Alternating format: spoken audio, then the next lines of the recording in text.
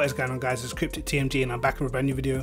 This time is a video that I promised to do, and this was the Lamborghini Huracan GT3 around Kyalami on PS4 versus the PC. And yeah, just gonna see how much grip and how much speed, the difference between the two games. The console version, which is sort of insane, the fact that I'm able to make mistakes and still be a lot quicker than what I am on the PC is kind of crazy. And just, yeah, tell me what you guys think, man. I was kind of hoping for some of this BOP for the PC Lambo, because yo, it's crazy.